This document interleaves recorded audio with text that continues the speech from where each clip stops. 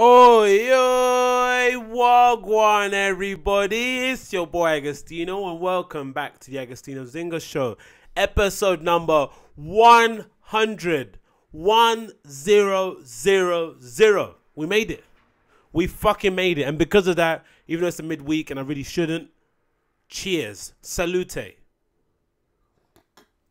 We have actually made it. We've made it, man. Oh my god, what a journey, eh? What a journey. It's taken me a lot longer than I expected to hit the 100 mark because, you know, as I previously might have mentioned before, I wasn't really that consistent on my podcast previously. I was doing it, but intermittently, you know, I wasn't really specking out doing a certain amount a week and stuff like that, and I wasn't consistent in doing it in a number of weeks. And as I'm sure most of you guys know, anything you want to do in life, the best way to do it well, or the best way to learn and to kind of gain new skills and gain new experiences is to try and do it consistently.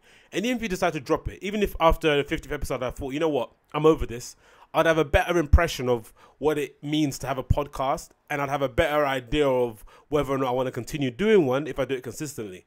So having done this now for the last few months consistently, having put out at least one a week, right? I'm aiming to do at least 2, and if I could do 3, that's amazing. Having done that each week, I've now realized, you know, it's kind of dawned on me how horrible the first couple of podcasts must have sounded like, you know?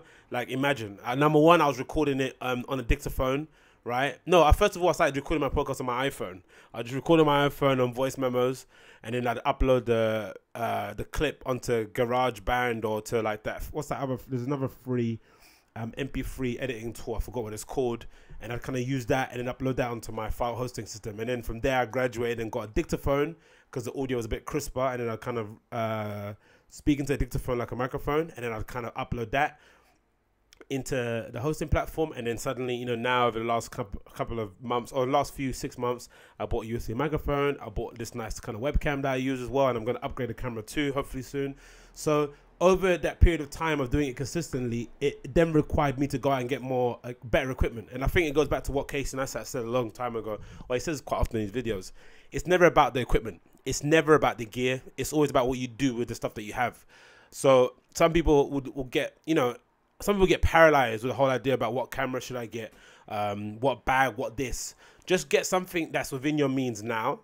And then over a period of time, the more you start using it, the more you realize, okay, I need more from this, or I need something that's better quality. I need something that can offer me more options, more creativity, or more options to do more creative things. That's how you do it. But you have to start with just like basic stuff to begin with. So if you are thinking about doing a podcast, or you are thinking about, I don't know, doing anything, just start with anything. Like start with your iPhone. If you're going to think about vlogging, vlog with your iPhone. Start with that, and over time you'll start realizing, okay, cool, I don't like editing on my phone, I don't like taking up too much storage. You'll get a new camera, and then you get an entry-level one, then you suddenly get to mid and you get to high, because there is a logic that exists out there where some people are like, no, I want to get the best thing first. But I sometimes think trying to get the best thing first, especially if it's not in your financial means, or just getting the best thing first, it puts too much pressure on yourself to use that thing to the best of its ability, I think, in my opinion, right? I'd much rather buy something shitty but use it a lot, and then over time realize I need something of better quality, and then buy something higher quality, have the pressure of trying to use it and then feel really bad that I haven't used it, and then not shame, but feel like, you know, you haven't used it as well as you could, and then not touching it again. People do that quite often. So just start off very small, and then you can hopefully get to the level you want to get to. But yeah, it's been a great experience, I have to be honest. I've had fun, man. 100 podcasts. I honestly cannot believe it. I don't really listen back to things I record, but I have listened to 1 or 2 things from the first 10 or first 20, and they sound fucking horrendous. But, you know, I was kind of getting my shit out there again. This is a very selfish pursuit. It's something that I've kind of done just because I want to do it, and I think it's fun. And I listen to a lot of podcasts as it is anyway, and I always feel, you know, in terms of things that you enjoy, things that bring you a lot of happiness or bring you a lot of knowledge, or just take up some time in your day that you're bored, I think it's good to contribute yourself to it in some way, shape or form, whether it's spreading the news about podcasts that you like and sharing it with a friend, or whether it's recording something that you like, or even commenting on something and sharing some comments and talking to the community within that podcast group. I think it's good to give back a little bit with something you enjoy, because, you know, as you probably know, with people flipping out, or people of fame or some sort of notoriety in the public flipping out, I think sometimes obviously it's because a lot of the people take, you know, they take too much stuff personally, and they're looking at the wrong things. But I think there is also the aspect of it, like, you know, for the million people that listen to a podcast, usually the most vocal people are the minority who don't like you, right? And they're the ones that leave comments and are nasty or say bad things. But the ones that do enjoy it don't say anything. Like, I know for me, I don't necessarily leave a comment on someone's podcast and say, oh, I really enjoyed it. I just listen and keep it moving. But I think sometimes it's nice if you are listening to stuff and you enjoy it, or even if you don't want to record your own thing, it's good just to like reach out and say, hey, by the way, I like what you're doing. This is amazing. Keep doing it. Oh, that point you said in minute 41 was really funny. I don't know, it just makes people feel good, especially, and it makes them just think, okay, cool. Even though I'm getting this hate, there are some people out there that do enjoy it. So I think it's good just to kind of give back. And my way of kind of giving back into the podcast ecosystem is to record my own. And I'm really happy to do it so far. And it's been a 100. It's been a journey that I knew I'd kind of get there. I could have got there really much sooner because I started my podcast 2 years ago. So to only have hit 100 now is quite bad. But you know, I'm kind of rectifying my mistake and trying to go forward from now and record as much as I can. It's been a bit of a break since I recorded last week because of the whole bank holiday weekend and I had a lot of DJ gigs in between. But I'm now back on the saddle and ready to go. 100, we're just going to keep it moving. We're not going to dwell and celebrate too much on this thing and just kind of, you know, just keep on hustling. Because every day I'm hustling. You don't really hear that too much now when you go out, do you? Every day I'm hustling. I'm glad. There are some songs that just kind of, even though they're funny to mention in a kind of jokey way, you don't want to hear them again sometimes. You're like, oh, again, this fucking song. So yeah, here we are back again. Anyway, how's your week been? How's your weekend been, you dirty mofos? How have you guys been? Have you guys been all right? Did you get up to anything on the bank holiday weekend? Hang out with some friends? Get fucked up? If you're asking about my bank holiday weekend, it was pretty calm and tame for what it could have been. I did have some big plans in the works, what I wanted to do, but I also had this nagging thought in the back of my head that I'm going to go to Berlin. Did I mention anything about Berlin in the last few podcasts? I probably have. But I'm going to Berlin at the end of the month. So I kind of didn't want to spend too much money. I kind of wanted to save some money and put that aside. And plus I've got some bills to pay. So just kind of like moving money around and thinking, okay, I don't want to spend too much now and regret it later. So I'm trying to get better at money management, right? I'm trying not to do that thing I did before where I just close my eyes and try and withdraw. And if I hear that sound, like, then I know I'm broke. Do you know what I mean? But I'm not doing that anymore. I'm now managing my money a little bit better and trying to take more responsibility because I'm a fuzzing grown up, all right? You're all grown up. Take responsibility of yourself. So, my bank holiday was pretty tame, primarily because of work, and then secondarily because of my DJing gig. So I had to work on a Friday and a Saturday. Friday I ended quite early, so I could quickly go home. I changed and then headed off to Tap East and played at Tapped alongside my good friend Afro Musa. So that was amazing. Played it from 7 to 11. Had a good time there. Enjoyed myself. Everyone had a good time, you know. I'm starting again, like playing somewhere regularly every Friday. You're starting to get a bit of hang of the whole DJing skill. I'm understanding the crowd a little bit more. I can read them. I can see what they want. I can gauge it. I can give them what they want. Give them a little bit of something that I want. Kind of like a little to and fro, like I mentioned a few times before. And then usually after I finish at Tap East, I usually, you know, gather my stuff, get up and try and like go out somewhere else.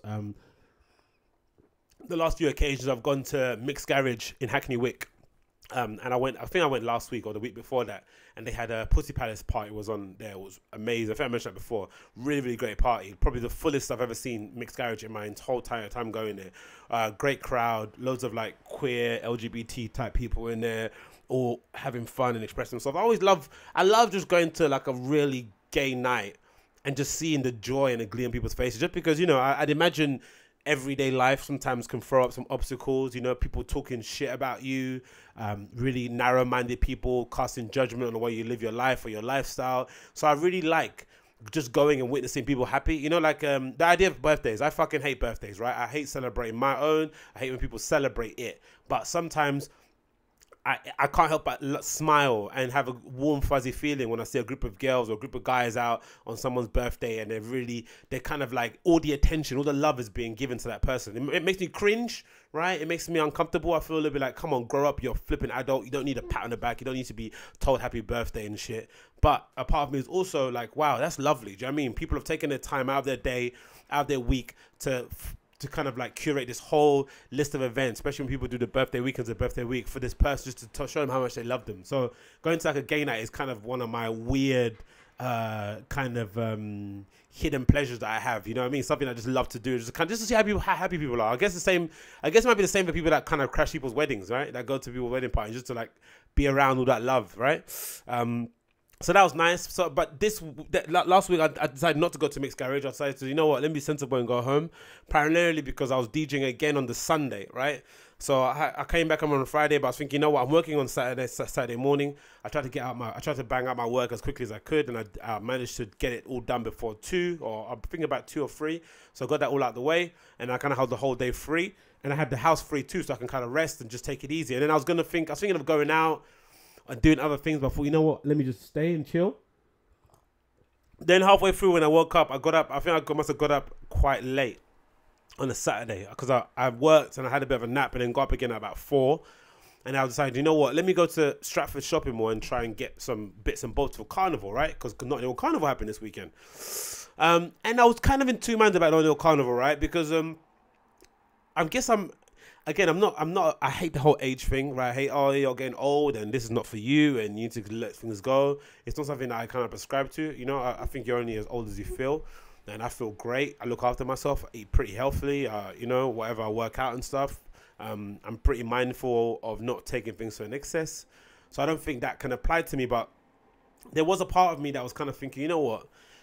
It's Carnival. It's once a year. It's kind of one of the rare opportunities where you get to kind of go outside and listen to music really loudly, right, in a kind of residential area, like kind of like a street party sort of thing. We don't really have many of those in London anymore. You know, I'm assuming I've spoken ad nauseum about the whole Hackney licensing laws thing, whatever. So a lot of that stuff has to do with that. And plus, you know, in general, the UK is kind of we're a bit of enemies of fun.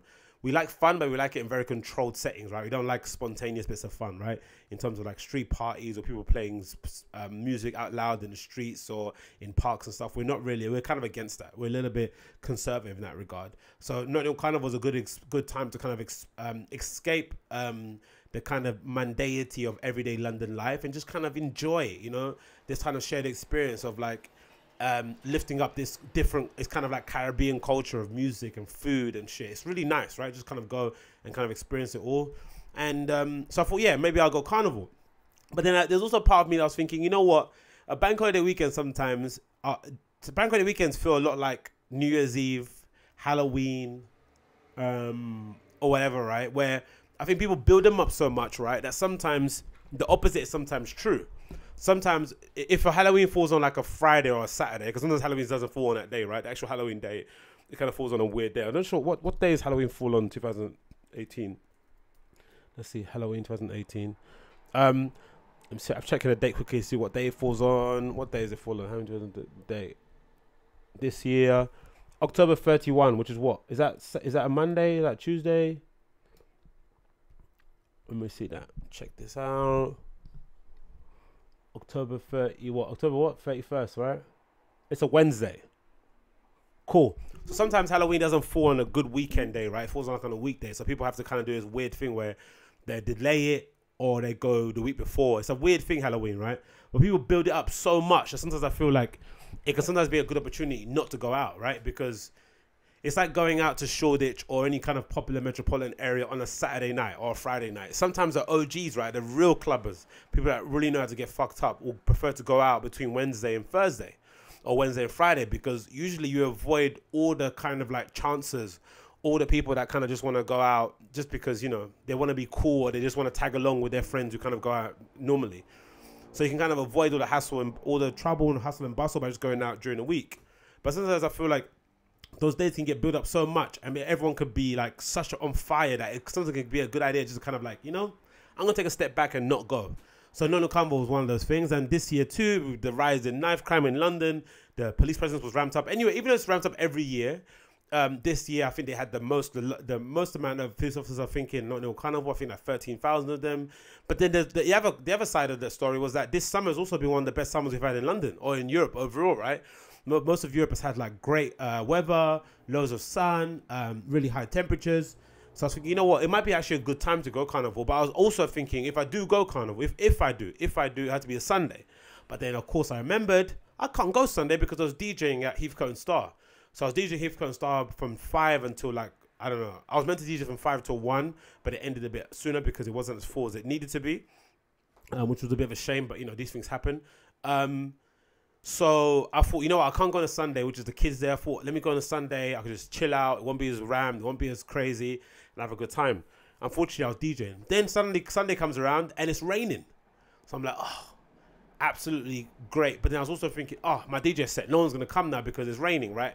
Because usually, again, bank holiday weekend, if you give me rain, I'm not DJing. That's an excuse for me to stay in instantly. I'm staying in. Do you know what I mean? I've got such a low endurance or weather endurance threshold now, since I've kind of like stepped away from going out in like more trendy East London. Do you know what I mean? I've kind of like, because I live in Stratford, to kind of get out there, you kind of have to decide you want to go out, right? You can't just, if it's raining and you got doubt in it and the time is ticking away, you have to realize that by the time you get to the other side of, or by the time you get to like Central East, it's going to be about 40 minutes, right? So you kind of have to account that. So every time that you're waiting after 8 p.m, the trains are going out every 20 minutes. So you kind of have to decide very soon whether or not you're going to go. So I thought, you know what? It's a blessing, but it's also a bit of annoyance for me on Sunday. But then again, when I went to, after I DJ Heathcote and Star, which was, you know, a bit of a mixed bag, but it was good for myself anyway to do it. I played like a bit of an extended set. When I finished, I also kind of thought on the way home, I was walking back, I was like, you know what? Maybe I'll go on Monday actually, because it's going to be nice weather. It's going to be nice and warm. I can meet some friends who live in West London and we have a good time. Then Monday morning comes around and I end up waking up quite early. I woke up about 11 in the morning or something, and I'm a bit of an old lady in that regard, where I wake up and I'll immediately go to the window and start, you know, twitching the blinds and looking at people walking down the street. When I happened to look out the window, I happened to catch a group of girls, right? About 4 girls walking down the street going to carnival. And they were dressed to the T, right? Amazing outfits, kind of a sheer kind of top on with cut off denim shorts, nice trainers, little bra tops, glitter everywhere. Everyone with massive bums and shit, like young, I don't know, maybe let's say under 25, right? And I was like, wow, I'm not those girls. I'm not ready. Like, I am not ready. Of course I'm not those girls. You know what I mean? I don't look as hot as they do. No way. Especially if I was a girl, I definitely wouldn't be that hot. I'd definitely be the girl if I was there. If I was a girl, I'd definitely be the girl that would turn up there in a pair of tights because I felt uncomfortable. So I knew I couldn't be those girls. I just knew I wasn't ready like that. Like, they looked like they had prepared their outfits 2 weeks in advance or a month in advance. They bought some bits and pieces from ASOS or on Depop and stuff, and they've kind of gathered their bits together, gone on Amazon, bought some glitter. Do you know what I mean? Like, they look like they were prepared. Like, they all went to one person's house, they all got changed, had some pre-drinks, they had probably some gin and tonics in their bags and stuff. Like, they were ready. And I was like, you know, I'm not ready. I didn't have it. Even though I don't take outfits, I don't usually buy outfits to go carnival. I can't remember last time I'd have, but the most I'd do is just maybe buy a whistle or a hat from someone of the stores right there. I'm not really an outfitty kind of guy. I'll just make do. I always have big aspirations to buy an outfit. Like, oh, I'm going to buy an outfit. But then it gets around to it, I never really bother. So I didn't buy an outfit. I didn't find one actually on Saturday when I went out on Saturday. So when I went to backtrack, when I went on Saturday to go check Stratford Shopping Mall, see if I can get something to wear, I couldn't find anything. But I ended up finding like a string vest t-shirt that I bought. But I was like, I'm not going to wear this, man. It's not happening. You know, I'm just not going to wear a string vest t-shirt. That's just not me. So I decided to just like leave it. But I thought, you know what, let me just have it in my wardrobe. You know, you never know, you might need a string vest t-shirt. And there might be something I might wear in Berlin, you know, for the techno parties, like with a big chain on. I actually need to get like a massive industrial chain and put like a carabiner on it and kind of wear like a necklace. I saw some guy doing that at Fold when I went there a couple of weeks ago. But I decided, look, I ain't got an outfit. I'm not going to go. And also, it just wasn't, you know what I mean? I thought, you know what, let me just chill. Let me just chill out, man. I had quite a steamy night, a steamy weekend. You know, when you DJ, you get given so many free drinks, so you end up just, you know what I mean, just end up after having a bit of a fog. Plus, you're standing up. It's a weird experience, actually. Playing, you're DJing, right? So you're kind of enjoying yourself, having a good time. But you're also working.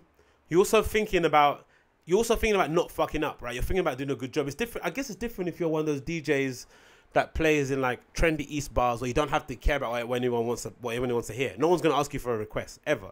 I don't think if you DJ in Dawson, I don't think anyone's going to come out, can you play that, can you play this? It doesn't really happen. I'd imagine so, right? If you're playing Haggerson pub, like you just allowed to play what you want. Or I don't think there's that pressure, let's say. There's not that, maybe that social pressure where you feel like you have to play to the crowd. So there is an aspect of it where you're kind of overly stressing out. You kind of have weird mental fatigue where you're like, oh my God, you're worrying that you're not doing a good enough job. So you're always I'm always kind of attentive. I'm always kind of looking. I mean, I've got the kind of like crackhead look. I'm looking left to right just to make sure all the Sergio Busquets look, right? I'm like checking my shoulders, right? all the time, every 2 seconds, checking my shoulders, right? So the fatigue when you finish, especially after you've been drinking a lot, is very strange. I don't know how to describe it. It's a very, very odd feeling. But then on the other hand, when I have DJed a few times, 'cause I've done it a couple of weeks where I've DJed completely sober, just drinking water, it's also very strange because you're so on edge. You're so aware. But maybe I haven't tested it long enough, and 2 weeks is not long enough to test whether or not I can do it for the near future sober. But it's very difficult to DJ in a nightclub completely stone cold sober. I think attending one is very easy because I've done it before, right? I've gone to nightclubs myself on my own with no drugs, no alcohol, plenty of times. I've even gone out after work with friends for like quote unquote drinks, just to hang out, have a chat, and I've been all right.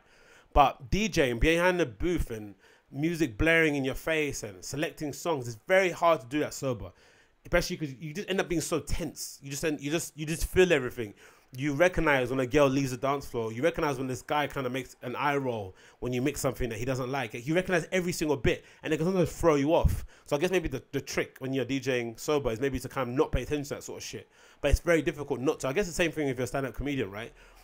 Some guys, I'm sure there's stand-up comedians out there that get blackout drunk so they can just like ramble through and not notice people's social cues. But there's also some that kind of, I know Joe Rogan speaks about it, where he kind of likes to have like a drag on a cigarette. He doesn't smoke, but he just likes to have a drag just to kind of get that nicotine rush, right? Or maybe some people like to have like little shots just to kind of get yourself stable. So maybe that might be an option. Like maybe just like not drink, but just have like a shot or something, right? Like a Zambuca or whatever. So yeah, it was kind of difficult. But I think that kind of centered me. I was like, you know what, I'm not going to go on Monday. So I just decided to sack it off, this carnival stuff. And I don't know, I guess when you don't have Instagram, because I don't really use my Instagram anymore. I haven't used it for like maybe a month. I've kind of just logged out of it and deleted it from my phone just because, you know, I just wanted to kind of concentrate on doing it. Because again, it's no coincidence, right? I don't have an Instagram on my phone. I mainly use Twitter and Facebook, which I don't use that much anyway. And there's no coincidence that I've been able to podcast a lot more often. I'm not writing on my blog as often as I wish I would, but I want to write on it every day, but I'm not doing that as often. I need to kind of implement something in my calendar that allows me to kind of carve out time to write every single day, because it's not hard, right? I just want to write a blog entry a day. It's not difficult to do. Seth Godin does it every single day, so I want to try and do that somehow. But it's no coincidence that I don't go on my Instagram anymore, and suddenly I've been so consistent in making sure I get a podcast out, in making sure that I'm DJing. My DJing kind of thing, bookings have kind of increased exponentially. There has to be a coincidence. There has to be a correlation there somehow or the other. And also, I'm just like, I'm calm, right? I can just make a decision socially and not feel bad or not feel like I have any sort of FOMO.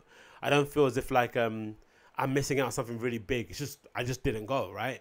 You might see bits and pieces on the news about the carnival. You might see the obligatory picture of a girl dancing with a guy, with a police officer, whatever, right? It's cool.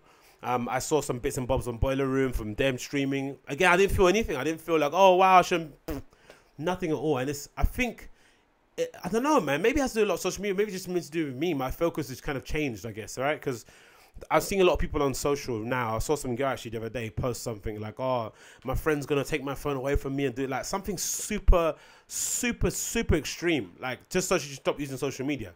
Like my friend's going to lock my phone in her safe for a week. It's like, don't need to go that far, right? Just eliminate one or two things that take up too much of your time. Whether it's Twitter, whether it's Instagram, whether it's Facebook. And just use them sporadically. I don't know. Say you're going to use them 9 to 5. Treat it like a job. And after 5 p.m. you stop using it, just to kind of give yourself a better balance. Because I think a lot of people that are like that, because again, it's just again what you want in life.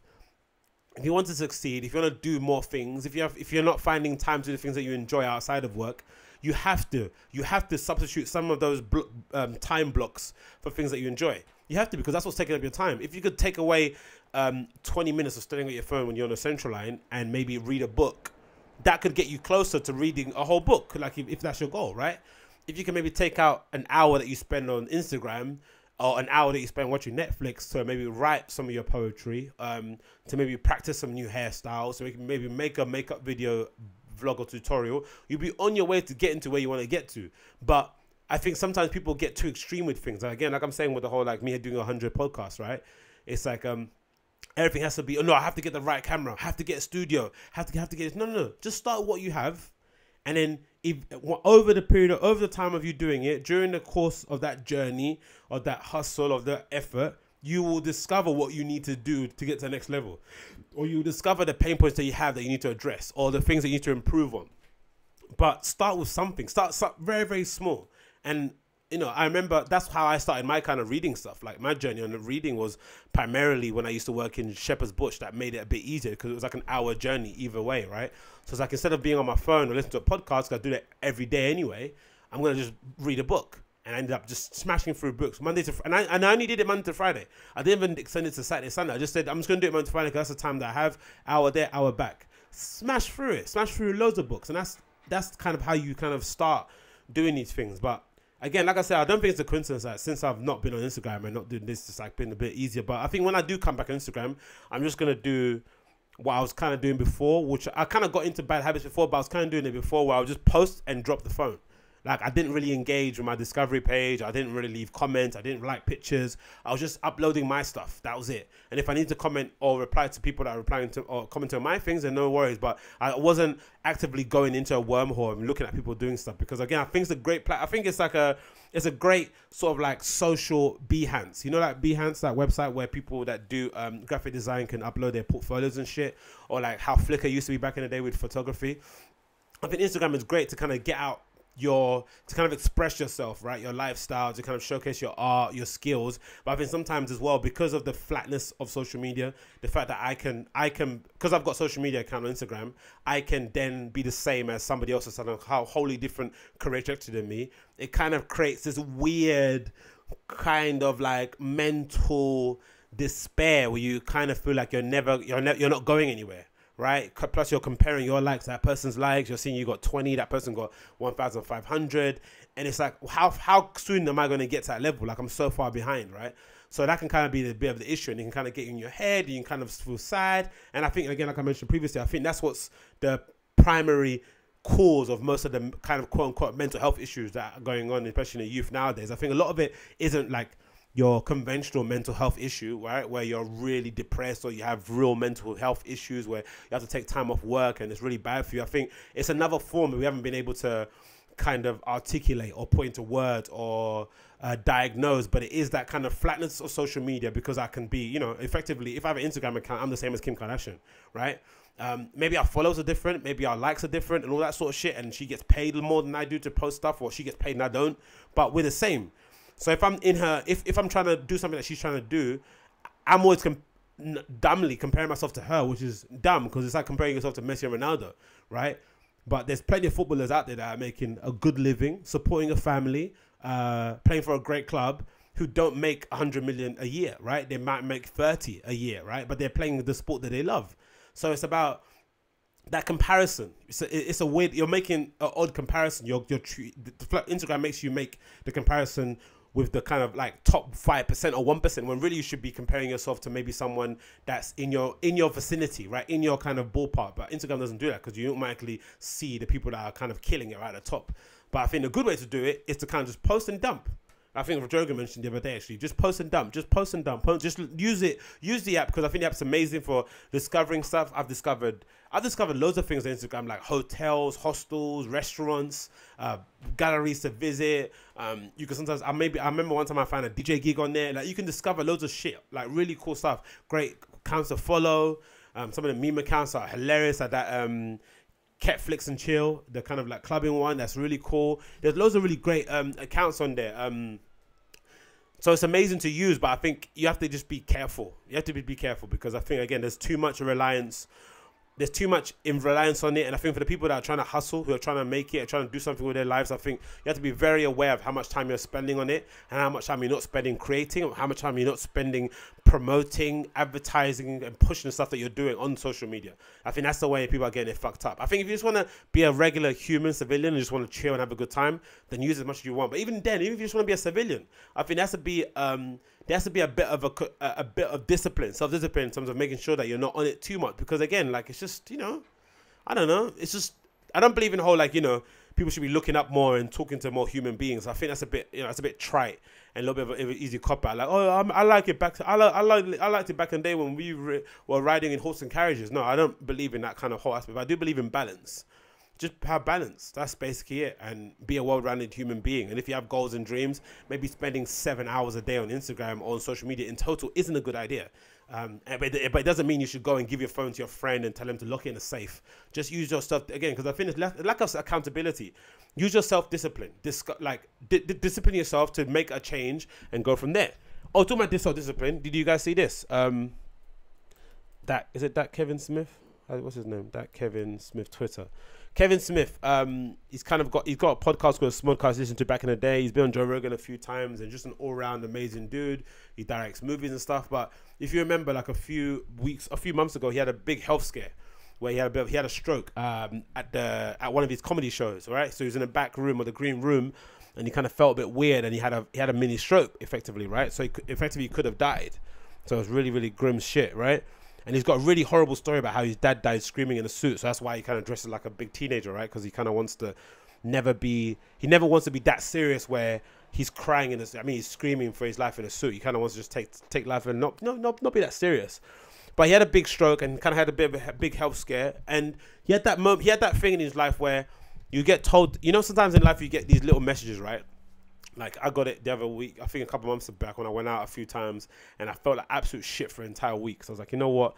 I'm not that guy anymore, right? I'm not that party guy that can go out from Wednesday to Sunday every week. I can't do it. I have to pick and choose my battles. Because I'm aware that I enjoy stuff. I enjoy going out and having a good time. I enjoy getting wasted. I enjoy it, right? But I'm not going to then turn around and say, oh, because I had a hard time when I went out, I'm now going to stop going out and abstain from everything. That's just not who I am as a character, right? That's not me. If you know who I am, you know who I like. You know I like speaking to strangers. You know I like disappearing. You know I like reappearing with random friends and stuff. You know I love that shit, right? Adding people on Facebook and shit. I love that. I love being the center of attention in a nightclub or in a space like that. I just have to admit that. But I have to do it in spits and spurts. I have to do it spread out. But you also do get along that time. You also get these little micro messages the universe keeps giving you, like, look, you're not that guy, fix up, or don't do this, do this, whatever. So we've all had those over time.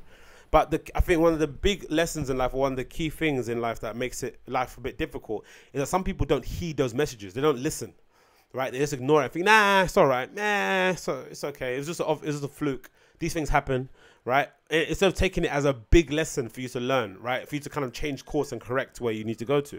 And Kevin Smith did that. He got a massive health scare and he decided, I'm going to change my life. I'm going to change my lifestyle. I'm going to lose weight. I'm going to become more healthy. And even before then, he was quite healthy. I think he lost quite a bunch of weight before the whole stroke thing. But he took it even more seriously when the stroke did happen. And now he posts a picture on Instagram. On Twitter. That I saw come up on social, on Twitter mainly, that I thought I'd share with you guys so you can see as well, if you can see it here. And he lost, I think, like 60 pounds altogether. And again, I'm just talking about accountability, right? Because of the whole, like, I'm going to give my phone to my friend because I'm using Instagram too much. Like, this is what accountability looks like, right? Something really shitty happens to you and you decide, you know what? Enough is enough. I'm going to now take control of my life. And I think the caption reads something along the lines of, you can find him on Twitter. His name is Dat Kevin Smith. So THT Kevin, spelled the usual way, KEVIN, and Smith, SMITH, right? And he writes on Twitter on August 26th, 6 months ago yesterday, I had a heart attack. The doctor told me to lose 50 pounds. It was a heart attack, not even a stroke, my bad, right? The doctor told me to lose 50 pounds, but I have a problem doing what I'm told, so I lost 51 pounds instead. Read about it here. Absolutely amazing, right? So he decided to kind of make this change. Just go on Instagram and see what he said. Main tweet. As you can see, I'm not signed in, so I think it's going to give me a little warning thing. It's annoying, does it? So it always wants to sign in, which is annoying. But yeah, so this is him posting on Instagram about the whole occasion. So I'll read the caption a bit so you guys can see it here. This is Weight Watchers ambassador is thrilled to announce that I've lost 51 pounds 6 months ago from right now. I was in hospital recovering from a heart attack, and I had the night before, when I went to my doctor a week later, she told me the best thing you can do for yourself now is lose 50 pounds. Half a year later, I can report that I followed the doctor's order. I started at 256 and now I'm at 205. This is the lightest I've been since I was in high school. My hope now is I can slowly lose another 10 pounds with Weight Watchers and get down to my birth weight of 195, which is amazing, right? But for now, I'm ecstatic to have reached this chunky milestone. I want to thank the person who read the book for getting me started on the potato famine, and the good folks at Weight Watchers for their app-based program that made it easy to keep track of the control of the eating. And I also want to thank my kid Harley Quinn, that little vegan restaurant who explored this meatless, milkless galaxy ahead of me, leading by example. Since I've never wanted to see the inside of a hospital ever again, I simply copied the kid. So this wasn't a diet. These results came from a total lifestyle change of eating solely plant-based foods, which is tough because I hate vegetables. But mostly, I want to thank all of you as well for the kind and encouraging words along the way. Never underestimate the power of positive feedback. You thoughts telling me I look better or healthier, help me stick with it. Which I go back to what I said about if you enjoy people's podcasts, enjoy people's things on the internet, let them know. I know I don't do it enough, but let them know. But again, that's the thing about personal accountability. So instead of, locking your phone away and doing these drastic measures, just take control of your own life. People don't do that often enough. There's a lot of indulging of people as the way they are, right? A lot of like, I'm accepting who I am. I'm loving myself, which is great, right? Premise is start yourself. You should love yourself. You shouldn't hate who you are, right? But you should also be trying to become the best version of who you can be. It's a very cliche thing. Everyone always says it, but try. It's very hard, but then again, it's very difficult to do. Same with Jordan Peterson's advice about cleaning your room. It's something that's a lot difficult to do than you think it is, right? Because cleaning your room requires you having to, admit to yourself that your room is a complete tip, right? That you haven't got your room in order, so most likely your life isn't in order too, right? I've known a few people who like cleaning up, who like organizing things, who say it's very cathartic, it makes them feel good because it allows you to be in control of one thing. Like even I had this weird little tick that I do sometimes where, because I hate being employed and I'm not doing my own thing just yet. But I hate the fact that I have to go somewhere and earn my money and kind of exchange my time for money. But you have to kind of do things in order to kind of keep a roof over your head and make sure you're fed and stuff. So I'm not that against it. But I kind of do this weird little thing, this tick that I realized I do over the years, where before I leave the house, I make sure the plates are clean. I make sure the sink is tidy. Just because I want to have one thing in control. I want to have the command of myself, right? Command of my space. Another thing that I noticed in terms of taking accountability, taking control of my own life, is that before work, I'll try and do as much as I can. I'll run, I'll record a podcast, I'll try and write a blog, I'll do loads of constructive things. I'll try and meditate, I'll read a book, just so I feel as if like they're not taking away all my time. It's a weird way to think about things, right? I know in general it's a bit strange, but that's how I kind of use my time and take control of my circumstances. And I think people don't do that too often enough, man. They don't do that enough often. I don't think so. There's too much of this acceptance of like accepting you for who you are right now, which is great, but you should be striving to be more than you can be, right? Or at least trying to push the limit and seeing how far you can take yourself, right? That's kind of why people run. That's why running is so popular, because everyone has that moment when they're running or in a race where they kind of feel like they should stop. They feel like it's too much. They kind of feel like they can't do anymore. But you power through, and at the end of it, you get given a little goodie bag with some protein bars and a medal, and you're like, fuck, I finished. That is nuts. I actually finished this. Like 40 minutes ago, I felt like dying. I felt like, I wish there was an invention invented that could lift me up and somehow dump me in my house directly on my bed, right? But no, I stuck with it and I did it. It's such a good feeling to have, like to know, wow, I can actually do really difficult things, because sometimes in life you don't know that. You're not aware. Can you really handle adversity? Like, are you able to? Because a lot of people don't, right? A lot of people are like, if you hate your job, you leave. If you don't like your girlfriend or boyfriend, you dump them. If you don't like your friends, you find new ones. If you don't like your trainers, you buy other ones. People usually don't handle adversity very well. They just kind of run away from it, right? Or they kind of just close their eyes or put their head in the sand. But sometimes it's good to kind of like stick with things and be like, you know what? Even though you're my friend and you're a fucking bitch, right? Or you really annoy me. You did something to me that really hurt my feelings, right? I'm not going to just dump you, right? I'm going to stick with you and I'm going to try and help you recognize what you did wrong and try and help us grow together. That is sometimes a good thing because it builds character. It kind of allows you and your friends to have a different kind of connection. It's a weird thing that happens with diversity. But again, I think, I think by our nature, we're risk adverse. We're risk adverse, right? Because I think risk it's something that's ingrained in our ancestry, right? Being risk averse because, we're quite fragile creatures, right? Compared to like most mammals and stuff, we don't have a tough outer layer. We can be bent and broken quite easily, right? We can't really run really fast. We've got endurance. We don't really run really quickly. We can't really jump high. We can't really climb up high things without adequate training. So maybe the whole risk adverse thing is a good idea in order to kind of preserve our lives, preserve the ability to kind of spread our seeds if we're male, or the ability to kind of reprocreate the earth if you're a woman and stuff.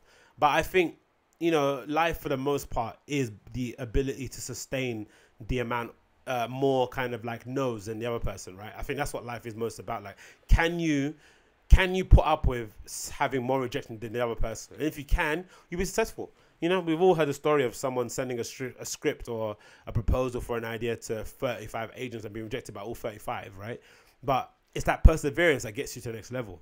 Maybe it's not in that industry. Maybe along the way you might find out that actually your talent lies in being in the management agent, but just consistently showing up is what kind of like defines success, or kind of sets people apart for the most part. But again, people don't do it. So I think Kevin Smith's a good example. Hopefully people use him as a guide. I've kind of saw it and very impressed with it. I've kind of been a bit of weight loss training myself so far. I think I've lost about 10 pounds so far, which has been great. Not as good as I hoped it would be, but you know, it's been awesome too. But it's great, man, to know that you can do it. So that was something that I saw that I thought was interesting. Anyway, what else I want to talk about before I close out? Oh, United. Should I talk about a bit about United? I hate talking about football in here because I get just so upset, but fuck it. So as you guys are well aware, I'm a big Manchester United fan. Have been supporting these guys for a long time. And, you know, we're kind of going through a bit of a rough period at the moment, right? We're kind of in this position at the moment where it doesn't seem like there's a clear route out of the forest, right? We're just like lost, right? Everything kind of doesn't work out. We're trying to get good managers in to kind of fix a problem that doesn't work out. We're trying to sign players of a high caliber or big ticket players or players with a big reputation. It's not seem to work. We're trying to sign people that are proven in the league. That doesn't seem to work. Loads of things we're doing just aren't working. And I think it kind of like come to a head when we faced Tottenham the other day on Monday Night Football, and we lost 3-0, unfortunately, right? The game started off pretty well. I think everyone was surprised by Jose Mourinho's tactics. Everyone was kind of assuming he was going to play Matic in centre-back and kind of have like a 5-man defence. But instead, it kind of turned into like a 3 at the back with Herrera behind there, right? And kind of Shaw and Valencia playing as like really wide wing-backs. And it worked amazing for the first half an hour. But unfortunately, we didn't take our chances. We had a couple of chances to score, especially Lukaku, who had a kind of an open goal to score into, and he missed. And then you kind of knew what was happening because it was weird. When you watched the game, right, I remember there was a period where some commentators said, like, oh, why is Pochettino going so crazy on the side of the bench, right? He was kicking stuff. He was remonstrating. He was really angry. And the reason why, because I think we were playing really well, but it was obvious that Tottenham are a better side than us. And as soon as they score, because we don't really have a defined style of playing, because we're in a weird transition period and a lot of our players having beefs with the manager, it kind of felt as if Pochettino knew that if they take control of the game, they would win. But if they gave us a chance to score, that we would gain confidence and win, right? It's the same thing. I think Mourinho mentioned it after the game, that scoring goals and conceding goals has a weird effect on your cardiovascular ability, right? You get a bit deflated when you lose. That's why people are really shocked when teams come back 3-0, because the whole team's morale kind of drops when you're losing 3-0 and there's 20 minutes to go. But it takes a really extraordinary team spirit in order to kind of like, no, it's not over yet, and somehow score 3 goals or 4 goals to win the game, or 4 goals or more. So I think Pochettino had a feeling, an inkling that if they score, they'll win this game. And I kind of had a feeling that too. Like, the Premier League is the Premier League because you can't play shit against a Tottenham and win. You can do that in Spain. You can play crap against Valencia and still sneak the win if you've got world-class players in your team. But in the Premier League, it feels like even if you have world-class players in a team, there is the possibility that you could get a draw. It's not going to happen the same way you think. Same way when Man City went to Wolves and everyone thought they were going to win 7-0 and it ended 1-1, right? A very tight game. Wolves had a great tactical plan, and they kind of executed it really well, and they limited Man City's chances. You know, they hit the post a few times, but for the most part, it was a very even game. But you felt as if, like, if Man United conceded, that they were just going to lose the game. And it happened exactly to that T. We conceded kind of on the first corner, and we just basically imploded. Then you got to see all the cracks and holes in our team.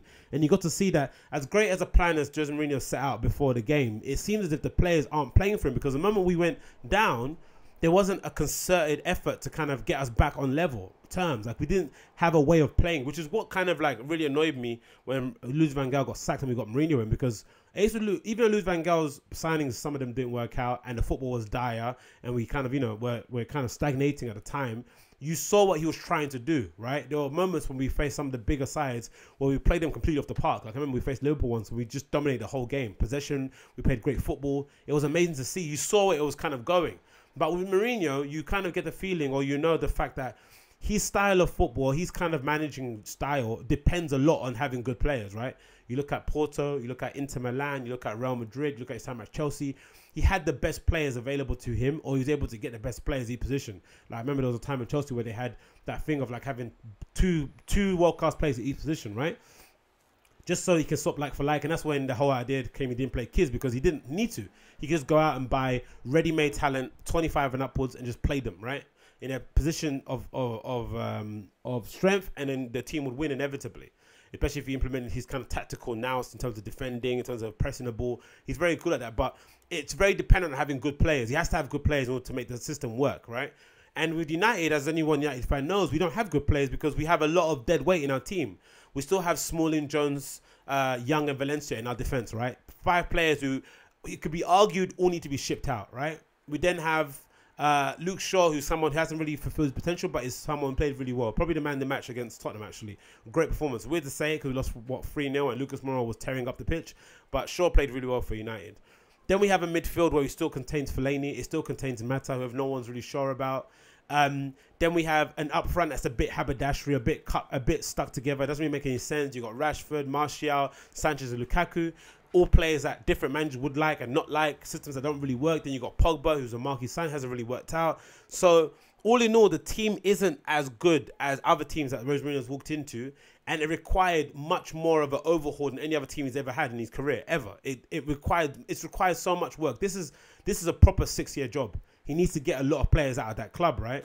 But it seems as if the board has decided that he has spent so much money and we haven't been able to see any benefit from it so far in terms of leagues or Champions Leagues, right? That they feel as if like he needs to get the most out of what he has now before he gets given any more money. But again, like I mentioned, if you hire Jose Mourinho, you have to understand that he's not Louis van Gaal. He's not going to promote Rashford from the reserves and play him, and all of a sudden you're going to find a gem. That's not his style. He doesn't do that. He signs ready-made talent and makes them play well for him. And if he doesn't have the tools to do that, we're not going to be good. But I also am a bit reserved on, have reservations on that kind of system because I don't want United to be that club. I don't think we can sustain that either. I don't think that's a sustainable model to make, and I don't think we can be that club, right? I think a lot of our heritage is built, even though it's mostly built on the back of Sir Alex Ferguson, is built on promoting the youth, fast attacking wing play, and counter-attack, right? It's built on exciting football. But it's also built on a brand of football that kind of uses really kind of outside of context ordinary players, but kind of gives them a platform to play their best, right? You look at people like John O'Shea, right? Someone who kind of was a bit average, but in that team was able to do a shift, do a role. People like Darren Fletcher, right? Who was like a better version of a Fellaini, right? Someone who was actually able to play football. Maybe not the highest level, but he could play different kind of role, he could play in different positions all over the team and give his 100%, his entire all in it. And then we supplement that with just world-class talent like Scholes, Giggs, and Ronaldo. But that's how we kind of did things, right? But it feels as if like we don't have a plan set in place. So I'm a bit nervous to say that Mourinho should go because I do think that it's not going to work out. I think he's made such a rod for his own back. I think he's alienating too many players. I think he's been unable to kind of adapt to the modern footballer, right? If you're a Pogba, because Pogba's been horrible, right, since he played for us. I think he's not been consistent. He's not justified his price tag at all. We've seen the best of him in the France kit for the most part. But for United, he's been pretty average, right? He doesn't control games when he's given an option to. Even when he has like 2 defensive midfielders in Herrera and Matic playing alongside him, and all he has to do is pick up the ball and spray all over the pitch. I say all he has to do, but you know, he's more than capable of doing it. He can't do it. He's flat to deceive, right? For the most part. But modern day footballers like Pogba need a different kind of management style, right? I don't think they will. Again, I don't know what the stories are. I don't have any inside information. Again, I'm a nobody, but I don't think he can I don't think he can treat Pogba the same way he treated Luke Shaw. I don't think he put up with it. He's too big time, right? He thinks too highly of himself to put up with that kind of behavior from his manager in public. He won't do it at all. And if you read the stories that Pogba is a bit distracted in Manchester, he's always out on social media. Mourinho doesn't like it. Friction in that regard. There's videos of him in Paris. I think after the World Cup, puffing on helium balloons, and supposedly he has a girlfriend that does coke, allegedly. Blah, blah, blah. So there's all these things around him that people are saying is not that are kind of making him distracted. Plus Mourinho after the World Cup threw a bit of a snide remark, which I think was unnecessary too, right? I'm sure they already had a conflict, but he threw a bit of a snide remark where he said something along the lines of like Pogba only did well in the World Cup because he had no distractions, right? It's the World Cup. He had to kind of be locked in a hotel with his teammates, and he couldn't be out and about doing things, and that's where you see the best of him. And hopefully he can do the same thing in United. So kind of like a little backhanded compliment. So with all these things in place, like Mourinho, unfortunately, it doesn't seem like he's a manager who can get the best out of a player like that. And Martial's kind of the same sort of player too, right? A bit young players who kind of haven't achieved that much, but think very, very highly of themselves, right? And unfortunately, Mourinho's kind of education as a manager has come from, you know, dealing with actual real pros, right? Which is partly the reason why Ibrahimovic did so well when he was at United, right? Because he was able to kind of implement that kind of like hunger, that kind of like professional kind of go in, do your job, and then outside you can do whatever you want, but on the pitch you have to perform, right? That kind of driven desire. But he doesn't have a Ibrahimovic anymore. He doesn't have like a second manager on the pitch to kind of bring people in and make sure people behave. He doesn't have that anymore. So he had kind of in this weird impasse. But again, like I mentioned previously, if you want Man United to succeed, Mourinho has to be given the funds to buy the players that he needs to buy.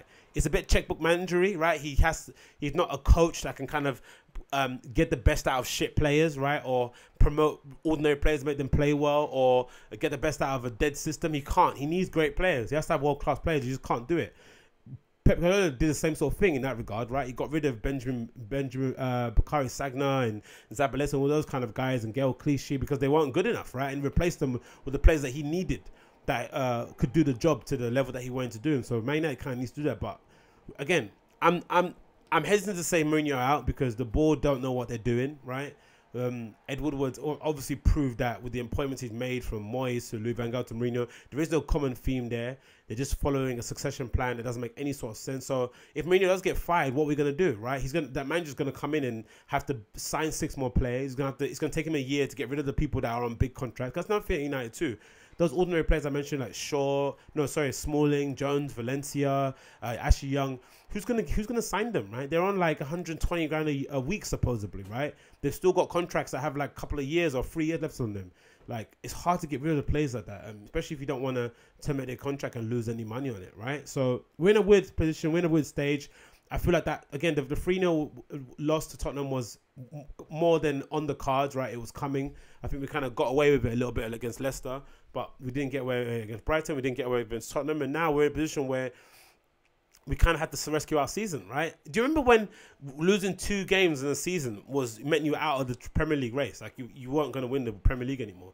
People don't really treat it as that sort of like cutthroat anymore. But remember that being a thing. If you lost more than 2 games, you're done. Like, it's over. So maybe that ruthlessness with the top teams isn't really there because the teams from 4th to like 10th are so good now, right? So there is no gimmies anymore. Even relegated sides till the end of the season, it's not a gimme because you need the points, they need the points to stay alive. You know what I mean? To like actually people need the points to keep their job. It's that serious. So the league is like a weird place now where like the top teams have to really, really, really play well in order to kind of win. And you have to have the best players available. And if you don't have that, it doesn't happen. And you have a manager who's kind of beefing with the players, beefing with the board. Like, it's just a whole clusterfuck of shit that's happening at the moment, right? It just nothing seems to be working. And you can see it. Like, the moment we go behind, the players that should be kind of performing for us, like the Pogbas and stuff and the Sanchez's, are just not being able to kind of pull us out of the rut. And I guess there's a part of me that's kind of happy that's happening because I think it would be a bit of a cop-out, be a bit of an easy cop-out for some people if we did get out of a rut because Sanchez came on and scored like a 35-yard screamer. I don't think that's what we need. We need to kind of actually go down to the dark place and realize that we are not where we need to be because of the infrastructure that we have set up in the club, right? We don't really have footballing people doing the footballing side of things, right? We have chief executives that are more business oriented in Ed Woodward who are kind of trying to handle both sides of the business and they can't. And we don't really have a plan in place, a blueprint of what we want to do, right? Specking out the next 5 years because I think, again, I'm saying it's going to take us another 5 seasons to get back where we need to get to, like actual dominance, like Man United being the Man United of old, not flirting with, you know, finishing top 4 or pushing to finish second and shit. No, actually challenging, because even though we finished second, we just finished second. We didn't look like we were going to win the league at any point in the season, right? Maybe apart from November-ish time. We don't really challenge it for the league. No one actually believed that we were going to challenge Man City. But I think it's going to take us 5 seasons to get back to that level. Honestly, 5 seasons to get back to that level, but it requires a plan. It requires someone to sit down, footballing people in charge to kind of to look at the youth system, what we're doing with the reserves, what we're doing with under 21s, under 23s, what's going on with the under 18s, what's going on with guys like Tahiti Chong, what's going on with these guys, like how are we trying to plan that to progress them into the squad, what's going on with the players that we have already signed. Like, we have to do that. We have to manage that. Or if not, we're going to be stuck in a doldrums. We're going to end up like how Liverpool were a few seasons back, or AC Milan. Another really bad example of a big club that kind of just didn't handle the kind of transition of not winning stuff really well, and we need to kind of handle it. But again, I don't have much faith in the club because I think money is always the driving force, and if Mourinho is able to kind of make us finish third in a very tight seat, I'd imagine I got a feeling this season's going to be a lot tighter. I don't think Man City are going to run away with it they did last season. I think it's going to be a lot tighter. So if we finish third and there's like 8 points between third and first, I think they'll see it as a successful season. We've got top 4, we guaranteed Champions League. Funds will be made available again for me to send a couple of players. We'll still have the dead weight left in our team. Like, there'll be things that happen, but I think we need to kind of like, the shit needs to hit the fan in order for us to change. But I don't really want it to happen because I'm a fan of the club. I don't want us to lose another game or to lose a succession of games and then bring it to get handed out. I don't think that's the way he should be going out either. But he also needs to kind of like find a way to kind of correct it and fix this, because, you know, he makes 8 changes or 6 changes in the game against Tottenham, and then I'm sure there's going to be another round of changes again. Like, we don't know who our best centre-back pairings are. Lindelof looks like he's absolutely scared to play football. Smalling and Jones are as average as they always seem. It's just like an absolute clusterfuck. I don't know what's going to happen, but we're in a bad position right now. I'm not sure how much better it's going to get, and if it does get better, then so be it, but I don't really have good feelings or hope regarding the season overall. But anyway, I guess that might be me. Again, I don't like to talk about football because it just bums me out again. But, you know, say la vie, you got to get these things off your chest. But yeah, that might be a good place to end it. But before I leave, actually, I recommend you watch this TV show that I'm watching on BBC called The Bodyguard, right? Or Bodyguard. It's an amazing show made by the same makers I made this TV show called Thin Blue Line, which I was a real big fan of, kind of like a police sort of espionage, backstabby sort of crime thing that was amazing. And they kind of hit out of the park again with making this series called Bodyguard, which stars the dude that played Robb Stark in the Game of Thrones, and it kind of based on him being a bodyguard of this member, this MP, his Home Secretary, who's kind of like conniving in the background, sort of like West Wing style, to become the Prime Minister. But the MP that he's protecting, they kind of differ on their kind of political points of view, right? She was for the war. He obviously fought in the war and has PTSD and saw the actual real life shit that's happening on the other side, and saw how it got politicized and how the soldiers got used as pawns. So there's a weird sort of friction happens between the both of them in terms of, like, you know, he kind of vehemently opposes her political views, and, you know, but he has to protect her with his life effectively. And it's called The Bodyguard. It's on BBC. I highly recommend you watch it. It's an amazing TV series. The BBC absolutely smashed it. It's a shame that it's on the BBC and you don't get to watch the whole thing don't get to kind of just like binge watch the whole thing, but it's something definitely to look forward to before all the other big series start next year, right? Game of Thrones still happens we still have to wait next year, don't we? Annoying. But yeah, highly recommend you watch The Bodyguard on BBC iPlayer. Check that out. Anyway, this has been the Agostinho Zinga Show, episode number 100. 100. We're not going to rest on our laurels, like I mentioned in the beginning. It's an amazing achievement. I'm happy that I'm able to share this journey with everyone that listens. So big up yourselves if you've stuck around for this long. If you joined in the 50s and the 60s, the 70s, the 80s, wherever you joined along the journey, thank you so much. I owe all of this minute, very inconsequential but very appreciated success to you guys. Thank you so much for tuning in, and, you know, thanks to whoever does leave messages and sends me words of encouragement. I don't need them, but I'm not that kind of person, but it is very, very much appreciated, and I'm always, you know, getting back to you guys and saying thank you. So thanks to everyone that leaves messages and encourage me to continue. Even those that don't want me to continue, I will continue, because, you know, it's something that I kind of am interested in. It kind of a bit of a selfish pursuit, and I love it. So I will see you guys again tomorrow for another episode of the Agostinho Zinga Show. But it's been an episode number 100. I'm taking a break for a couple of weeks DJing wise, so I won't be DJing most places until probably, I think, the next couple of weeks. I might have a gig in the Heathcote Star coming up at the end of the month, but I'm taking it easy until then. So it might be nice to kind of like recuperate, do some mixes. You know, again, I might not be DJing, but I'm going to do a mix at home, just kind of, you know, hustle and kind of make sure I do that thing, get myself lined up for the whole full season. But if you want to keep abreast of anything I'm doing across social, check out my blog, all that stuff, then please visit the link at the bottom, agostinhozinga.com. You'll be able to find all the links to stuff that I do. And I'll see you guys again on the other side tomorrow, very, very early in the morning, for another episode of the Agostinho Zinga Show with me, your host, Agostinho. Thanks so much for tuning in. Peace, love all those around you, and take care of yourself. Bye.